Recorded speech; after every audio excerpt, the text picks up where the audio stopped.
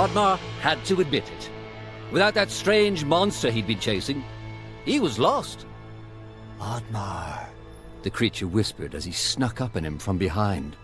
Oddmar was startled, but quickly slammed the creature to the ground. He had finally caught the creature and demanded, "Tell me where you've taken my people, goblin." "Do I look like a goblin to you?" the creature replied. Oddmar became even more enraged. Okay. Look, the creature said nervously. I don't know where they've taken them, and I don't know who did it. I don't know why you would even care. There's an elder deep in the forest. He knows everything that happens here. If they're in the forest, he'll know. Just down the river. All right, but if you're lying, you know I can catch you again, said Oddmar as he released the creature.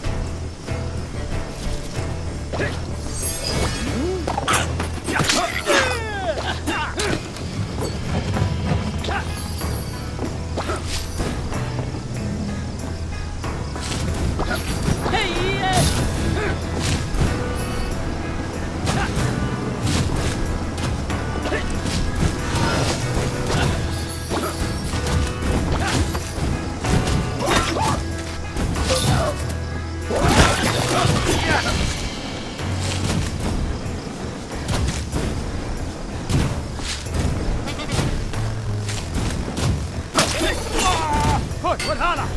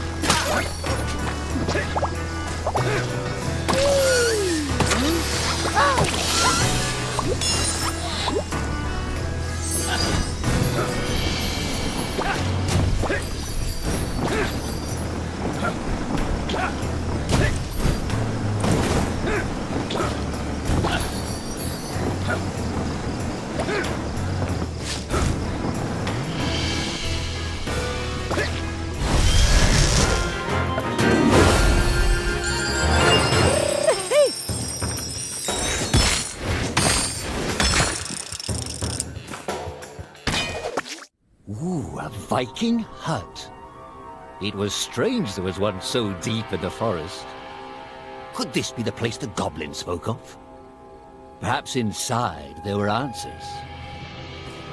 The hut was abandoned. All that remained was a book. Although Oddmar was never one for reading, he opened it. Inside the book it read, Diary of Vaskar, the Disgraced. Could his old friend still be alive? With Oddmar's parents gone, Vaskar took Oddmar in. Despite this huge responsibility at such a young age, Vaskar had impressed the chief and become a promising young warrior. The chief was so impressed, he decided Vaskar was to lead the Vikings into the forest for the first time. Vaskar went to the forest alone to prepare. But the more he went out there, the less he wanted to hurt anything within it. He begged the chief to reconsider, but the chief was not a very thoughtful man. When Vaskar refused to lead the charge, he was labeled a traitor and was banished. Much time passed, and a fairy visited Vaskar. A great threat to the forest was looming, and her people were in danger. She knew she could trust him with the great power to save the forest. He had no idea he was to fight the god of chaos.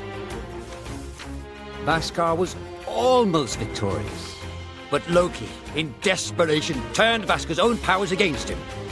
He was cursed, but Loki was driven from the forest for now. The curse was quickly consuming Vaskar, but the fairy could not help.